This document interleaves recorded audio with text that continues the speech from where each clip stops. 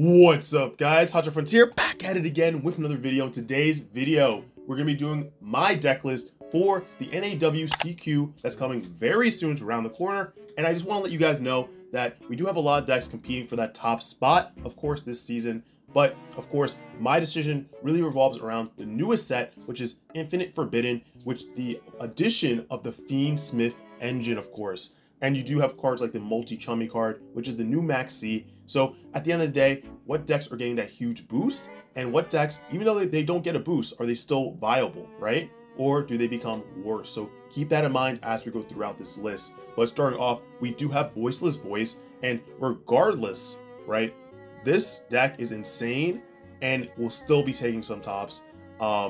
It can just power through hand traps and still do what it has to do. And that's really important in the game of Yugioh, where, you know, a lot of people are running like 22 non-engine cards in their deck. It's kind of insane. Like something like Tenpai can run so many different hand traps and still have their main core and still OTK the opponent. It's kind of crazy. And speaking of Tenpai, we're actually going to put Tenpai as one of the potential winners. And it's either like the third or fourth best deck in the format. I mean, come on, going second, just destroy your opponent. Going first, you can still end on like a Link 2 and Harak Seal and still kind of go off on your opponent's turn. But it's kind of a crazy deck, and I wouldn't even be surprised if this took the top spot. Now, going on to our first Fiendsmith variant, we have Fiendsmith Snake Eyes. Now, this one is definitely probably the most hated, but also one of the most predicted decks to take that top spot, right? It's just insane with Fiendsmith, the fact that it will turbo you out your, of course, Beatrice, and then from there, there's so many options. But with the engine, it's just kind of crazy how you just need the one card in hand to activate, start the engine up, and from there, you can just go ahead and you get the Lori, you dump the Lori, special summon the Lori, go into the Link 1, and just kind of go throughout the combos. You can end on an Appaloosa, and so much more, of course. But the fact that you don't even have to really normal summon or anything like that and still get into your Snake Eyes engine is insane. And yeah, it's going to be such a dominant deck that other decks really need to step it up in some way of what cards they're playing. Now going on to further variants here, we have the Yugioh Fiendsmith. I'm going to put that there. We have Kashtira Fiendsmith. We have the Fire King Snake Eyes. So for right now, for Yugioh, I think it might be the second best deck of the format with the addition of the Fiendsmith cards. Yugioh is insane. The fact that you can turn your opponent's effect to, like Nibiru, you're gonna Nibiru me? No. You're gonna destroy one of my Yugioh cards. That's not what I did. I don't care. You're destroying one of my Yugioh cards. Especially the Phantom Yugioh. You can destroy one from your deck, hand, or field. It's kind of crazy. It's just, wow. That's some card text. But I think it could do very well, and against the Snake Eyes engine, it's tough to say who does better. I mean, I feel like if Yugioh versus those two decks going against each other, if Yugioh goes first, they have a huge advantage setting up their board against Snake Eyes. But regardless, though, they're really good decks and insane decks. Okay, like tier 0 decks. I'll leave that there. And going on to the next one here, like I said, Kashtira Fiendsmith. I would actually put this at, it could take some tops. I think it could take some tops. Kashtira itself is insane with cards like Birth, you know? And just with the addition of the Fiendsmith engine, like I said, is absolutely crazy, and decks that can play it really increase their power level for the event. But moving on, we do have Fire King Snake Eye, and it's tough to say. I don't know which one is better if we were ranking them. I want to say probably Kashtira Fiendsmith would be better. I just know that unfortunately it's not up here. It used to be up here, but now that, you know, of course the Fiendsmith engine is now, you know, viable by the time the NAWCQ is live, I feel like it could still take some tops, but it wouldn't be one of the top decks for the event. And then we do have the Illusionist Chimera deck, and this one's tough. I would actually put this at, could take a top or two potentially, or actually, yeah, I would actually put it at to get top 2. it's pretty cool. I mean, with the new illusionist, the apprentice, it really upped the power level of Chimera, and it's something that if you, again, you're not paying attention to, you're not like testing against, it can sneak up on you, and it could really take a top or two. I highly believe that. I just don't think it will be taking a majority of tops, you know. Moving on, we have the Whitewoods Centurion, and this could also take a top or two. I think with the addition of Whitewoods, it just ups the level of Centurion. Pure Centurion to me is not doing it anymore. We were kind of okay with just having, you know, hot red and just going into that, but it's just not enough in this format. You do need more power level, and you need ways to kind of get to your end board quicker and a lot easier, right? So with this deck can definitely do that, and the addition of Whitewoods really, again, like it ups the power level of the deck. Going on to the Dia Bellstar, or I guess Snake Eyes, Dia Bellstar Rescue Ace. I would actually put this, yeah, it can take a top. It can still take a top or two. I mean, Rescue Ace was insane before, right? And again, it's just, like I said with Fire King Snake Eyes, it's just lower now because now we have better options, like choices to play. But it's still an insane deck. You don't want to, sleep on Turbulence. Then we, of course, have Chimera Fiendsmith, and I would put this above Illusionist. I think that the Chimera does better with the addition of the Fiendsmith engine compared to not having it, right? That's just my opinion, of course, but you guys let me know what you think, and of course, if I miss any decks, let me know down below. Going on to Runic Whitewoods. I do like Runic, I really do.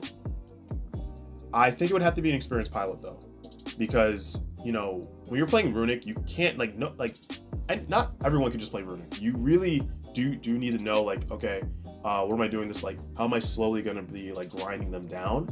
And if you're unexperienced with that, like, at that point, then you just don't play the deck. It's one of those decks where you really do need to know. It's like playing an FTK strategy.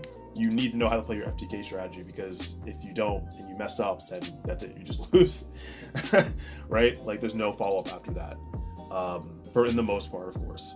So yeah, I would leave that there. Going on to like the sarcophagus stuff. This is not this year, I think. And also, guys, don't be offended when I put things at the bottom. It doesn't mean that the deck is like terrible. It's just not good for this like event, right? Like to end the season off with a bang. It's just not it's not gonna get you there, unfortunately. But it's really good. It's a really fun deck. It's just not, this is not it. It's just not it. Go play some side events. Ragnaraka, pretty much, you know, like Plant Link. I honestly, I want to say your top or two, but I'm actually going to put Experienced Pilot. I do like how they did add the Ragnaraka cards, but compared to the overall grand scheme of things, I don't think that we will see multiple tops. Experienced Pilot, you may be surprised. It may take a top or two, but I feel like, just like with Runic, you need someone who really knows the deck, the in and outs of it, and against, like, testing against all the metas, of course, to do very well with this deck. We do have Modolce, and I want to believe that I could actually take her top or two with the new support. It's pretty good, and I think the Link 3 to get can add any Modolce card, so you gotta love cards like that, cards that are like custom for that archetype, like with Yubel, of course, the Phantom Yubel. Huge fan by the way, thank you, Konami. Going on, we do have Labyrinth, and I want to say one or two. I might just put Experienced Pilot. Labyrinth is not as where I thought it would be with the addition of like powerful trap cards from, I think, was it Maze of Memory? But yeah, unfortunately, just after that, we just did not see the level of Labyrinth play, you know, that we wanted to see. But maybe in like another format, maybe next format, it will be Labyrinth's time to shine, but definitely not this one. And you can still steal a top or two, but I think with the Experienced Pilot, it has to stay here. Next up, we do have Melodious, and Melodious is definitely taking some tops. They definitely are taking some tops. They're insane. They can bounce multiple cards back to the hand, and yeah, if you don't know what they do, you may want to brush up on that knowledge. Next up, we do have Dragon Link, and yeah, that's just not it. I'm telling you right now, Dragon Link, there's no Dragon Link anymore. Dragon Link is Tenpai, okay? Say it with me. Tenpai. There's no more Dragon Link, unfortunately. That's done. Flu. Again, I would want to say Flu is 1 or 2, but it has to go Experience Pilot because, especially going against something like the multi-chummy, you, at that point, are just like, it's just irrelevant. It's not going to do well. It's just going to feed your opponent, and they're just eventually going to out-resource you and defeat you. So most people are playing the multi-chummy, then it's kind of it. I think even regardless of that, there are just so many ways to kind of stop it now. I think that the deck needs more support, or needs more like generic support to do a lot better going forward. Of course, we do have Dingirsu, which is of course Orcus. Not it, unfortunately. Same thing with Sky Striker. Not it. Could do better though. I mean, it did get the new support. It reminds me sort of like how Heroes are, like the Legacy support, but Heroes do better than Sky Striker though, to be honest right now. So I would just leave that there though. We're gonna leave that there. We're just gonna move on. We do have Tier Limit. Now, Tier Limit can run the Fiendsmith engine, but unfortunately, they aren't good right now. Again, a lot of things are at 1, and it's just consistency reasons you're not seeing it there. So I actually would just leave it at the bottom. You could put it here. You could argue that it can go Experience Pilot, but I'm just gonna leave it here. I don't think it's gonna be seeing any tops, but I'd be surprised. I mean, hey, we might see one. They have been playing, testing it with the Paleozoa cards, so they might take that out and just play the Fiendsmith engine, but we'll see what happens. Salamangreat, I hate to put them here.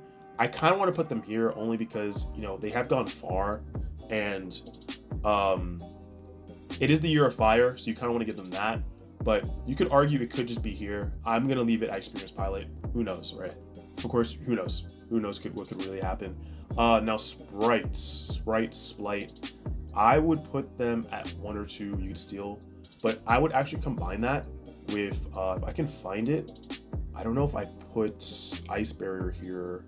Oh, I did. It's right here. Okay, so I would actually put this here together. I don't know if other Sprite variants, they essentially do bad right now. They're not the best. I would put that here. But for Ice Barrier themselves with Sprite, it's actually pretty saucy. I'm not gonna lie. I would put that there. I think they could take a top or 2. It's really interesting to see like the revival of Sprite, and we did see I forgot, I don't know if it was Latin America, but someone did win with Ice Barrier Sprite. So come on, you gotta give it to them. You gotta give it to them. So we're gonna leave that there. Unchained by itself, not it. Unchained with Fiendsmith potentially could really take some tops. Again, the Shavara hit was insane, but with the addition of Fiendsmith, you could really fit that package in there, and it can facilitate you and help you make your rank 6 and kind of go around the hand trap line that your opponent has set up for you. Pure Centurion is not it. Like I said, we've given it a chance, and I feel like, again, now that it has a better option with Whitewoods, you'd rather go that way. At least I would. Now with Pearly, I think Pearly could still steal a top or 2. For sure. They can take a top. Why not? The deck is still crazy, but just sort of like, it's very unique in how it operates. And something like that, again, that's why I like something like Pearly, like I'm saying. So I would leave that there. Definitely just leave that there. Like Voice's Voice can just power through. Pearly is very unique in its way, and I think you can still see it's like top 64 for sure, like 1 or 2. Then we, of course, do have our robot here. I'm blanking on the name. That's crazy. Genix? I don't know. It's not important. We're leaving it there. Don't go play a side bin. Go play a side bin. Vanadium. I want to put Vanadium at Experience Pilot. I really do. But I feel like it's just not it this year. Again, it's just like Vanadium has not gotten anything new. And getting, you know, bigger hits with like Barone, you have more Lord Savage Dragon, you know, cards like that. It really hurts the deck. I do believe in the deck, but I think for just this event, it's just not it. It's just not it. Infernoids, honestly, they could really do something. I think so. I think with an Experienced Pilot, though, not like, you know, generically, they will get 1 or 2 tops. Definitely an Experienced Pilot. We'll see what happens with that. Next up, we do have Red Dragon Archfiend with the new support, which is kind of cool, really. I'm going to put this at Experienced Pilot because I don't see the deck enough to give it 1 or 2, but I can see it at Experienced Pilot. Next up, we have the Gimmick Puppet, FTK, so we're just gonna put that here. What's funny is like, it doesn't go here, but it's the reverse of Tenpai, because Tenpai is like going second, you're dead. Gimmick Puppet is going first, you're dead. It's kind of insane. Going second, they lose. But going first, it's broken. And the support they're getting, Infinite Forbidden, it's like everything. That's crazy. That you see the one field spell, it's over. It's over. Just go to next game. That's it. So yeah, they're definitely going there. Pure Yubel, I feel could be here. So this could be Yubel if you're going more combo route, just playing Phantom to Yubels, or you could add in the Loving Defender with the Super Poly, which is really broken, by the way. I know people are going against it because Phantom to Yubel is so much better with the combo route, but I wouldn't, like, why not just play the one, defender? Like, I know the extra deck is so tight, but it's just so worth it at the end of the day. I would really consider playing that. So I would still leave it at taking some tops. This is pure, of course, without the Beatsmith engine. We have Sharks. I don't think it's going to do it today. Age of Overlord, coming out with that support was really cool, but I think in the overall grand scheme of things for this list, it's just not going to make it. Light and Darkness Dragon, this is with Branded. It's really cool because it's a Omni Negate that can negate for 3, I believe, because it you lose 1,000 attack and defense, I believe, to do an Omni Negate, and it's not a once per turn effect, so that's kind of broken. I would actually put this at Experienced Pilot, though. I feel like Branded can do well, but again, it has to be someone who's very dedicated and like loves the deck and like really has been doing testing with it. They haven't been testing anything else. This is Pure, and I think Pure probably does worse. We can do Experienced Pilot, but we could probably just do let me think. Yeah, I'd put it 1 or 2. I possibly put 1 or 2, or like Experienced Pilot without the Fiendsmith engine just by itself. It might just be Experienced Pilot, to be honest. We do have heroes now, and again, we're putting that Experienced Pilot. Again, like I said, heroes are better than Sky Striker, and you'd be surprised. They could definitely steal. They could steal a top or 2 for sure. We have Thunder Dragon. I don't think Thunder Dragon, like, you're playing it by itself, it's just not good, in my opinion. I don't think so. There are different variants, but again, the overall grand scheme of this list, it's just not going to make it. Same thing with Lightsworn, unfortunately. You can't play Fiendsmith with it, but I think that it's very RNG with Lightsworn. I mean, you guys already know. So we want more like guarantees in terms of like that consistency and stuff like that. So I would just leave Lightsworn here. Next up, we have Memento. And Memento, I personally think you take a top or 2. Like, Memento is pretty broken, and the new support is crazy. I believe the trap card lets you, it's like 4 or 5 Appaloosa effects, sort of something like that. And I did verse the deck recently, and the deck cooked me. It's broken, so I can't even imagine post info. It would be crazy. Ritual Beast is broken. It wouldn't go up here in my opinion, but definitely it's a deck that's absolutely crazy. It's the best deck we have so far that you play D-Shifter. You could play Dimensional Fissure. You could play the trap card that you can call like a fusion, synchro, XYZ your opponent. No one can use it. It's broken. You could play also Protos in it, and I believe you can run Colossus. I'm not too sure about that one, but yeah, it's just overall what it does. It can just say no to a lot of things you want to do. It plays the top cut of hand traps in the build, again, like D-Shifter. So I wouldn't be surprised if it actually won, because it did get to Worlds. I believe one country did actually make it to Worlds too, so imagine that. Next up, we have Drytron. We're leaving that there. Drytron is just not it, even with the new support. And I also hate the deck, but that's not the reason. It's Drytron's, that's not it. Marine Cess too. Marine Cess does very well in terms of playing a lot of hand traps, but that's just not it. Like, you need way more with this list. You need so much more. And Vanquish Soul, same thing. New support. There's no new support, so Vanquish Soul is just not taking us there. But guys, this is my list, my best decks list for the NAWCQ.